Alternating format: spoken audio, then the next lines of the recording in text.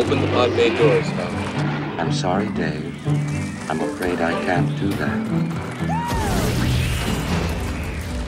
What would you do with a brain if you had one? Do?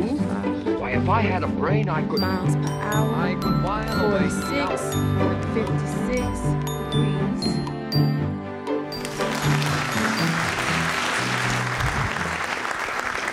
Thanks for coming to see me. I wasn't expecting this many crowd. So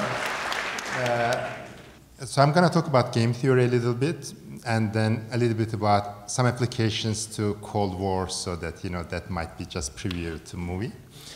And so game theory is the study of strategic interaction. So whenever there are multiple players who make a decision, and the outcome depends on everybody's decisions, then we will have a game theoretic situation.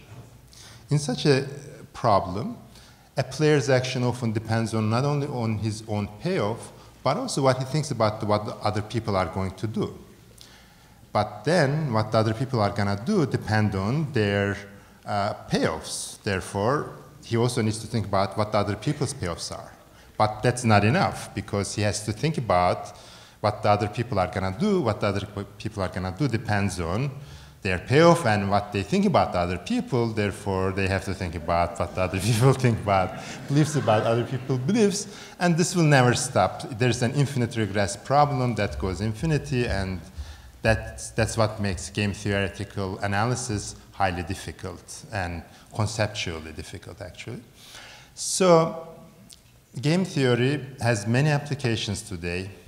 So in social sciences, game theory is the main tool that's used in economics. So in any theoretical paper, you will have to have some game theoretical model. You will have. And political science, sociology, that can go on. In engineering, in computer science, obviously, game theory is a fun, important concept. But also in aero-astro and many other game theoretical engineering problems. So in business, obviously, it's very central. In law and economics, even in medicine, when you do cancer research, you use game theory.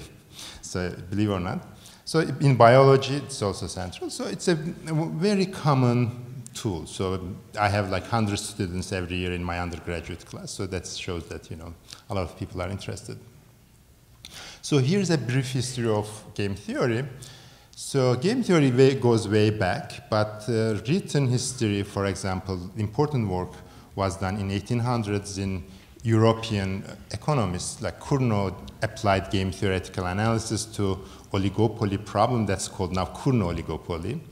Edgeworth used that for other stuff.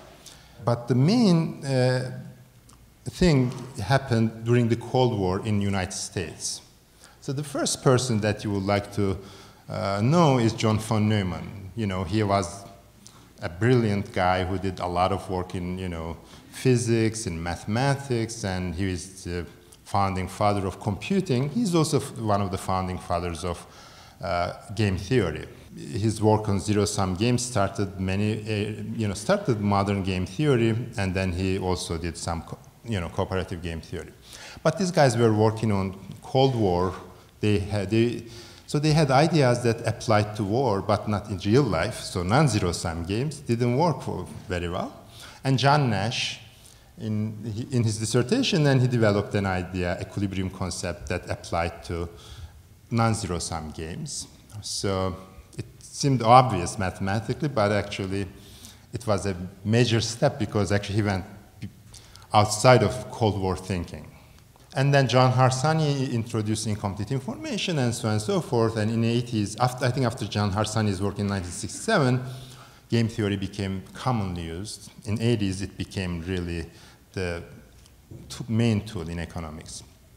So what about game theorists in the US during the Cold War? So basically, in that era, every game theorist, major game theorist, worked for government. Usually Department of Defense, State Department, Rand corporations, and so on. But the main person, for example, John von Neumann, as a mathematician, he was in Manhattan Project, he was the head of Atomic Energy Commission, and then he oversaw hydrogen bomb, and then he, as a game theorist, he was credited for mad, mutually assured destruction. And this movie is a critic of that idea. Okay? And then when you see Dr. Strangelove, you are going to realize that actually he's a very, very smart guy. And in fact, partly based on John von Neumann. So what I'm going to do, I'm going to here talk about a little bit, some couple notions of in game theory and give a couple examples. So like one thing is obviously when there are many people, there's conflict, there's room for cooperation. If there's no room for cooperation, then it's the trivial game.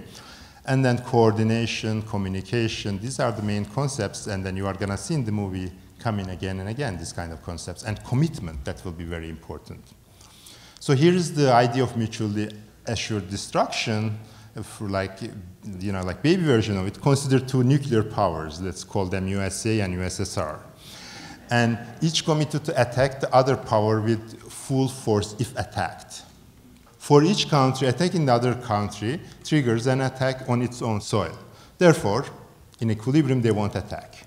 That's the idea of mutually assured destruction. That's the whole idea, okay?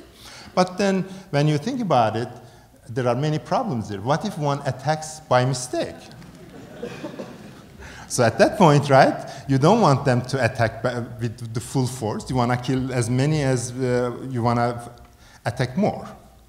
So that's the second idea is, what about, how do you know that a country can commit to attack? For example, suppose that there was a mistake and one attack came to California or Hawaii. Why would US attack and start a war? Maybe they would call back saying that we understand it was a mistake, we are not going to attack, but this is the last time. But if people expect that, then, then they will attack next day, maybe Arizona, I don't know. So then how can you commit? That's another question.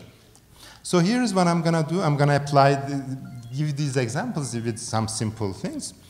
So let's call something called doomsday machine. Suppose that USSR has a doomsday machine that will destroy the entire world. So suppose that any attack in USSR automatically triggers the doomsday machine. So then what would happen? And this is common knowledge, meaning that US knows that and so on.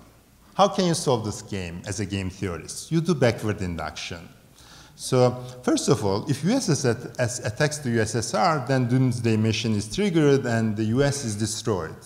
So US doesn't want that. So knowing this, US doesn't attack. That's very simple. But we made a lot of assumptions here. So let's change it without commitment. Suppose that USSR has doomsday machine that will destroy the entire world, but after an attack, USSR decide whether to trigger the doomsday machine. And this is common knowledge. So what will happen? Well, suppose there is an attack. And then USSR will think, well, if I destroy the entire world, I'm going to die too. So they wouldn't use the machine. Knowing this, US attacks USSR. So let's make this one. This shows the power of commitment, okay? And then the next one, let's think about the common knowledge, the information aspect of it, the communication aspect of this model, this problem. Suppose that USSR has a doomsday machine that will destroy the entire world. Any attack on USSR automatically triggers the doomsday machine. This time it's automatic, there's commitment.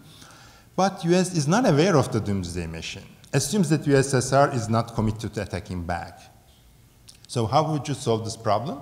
Well, first of all, if there's attack, then doomsday machine is triggered and the US is destroyed. But US doesn't know that. They think that it's gonna be, they are not committed. If we attack, they are not gonna attack. We have seen that, right?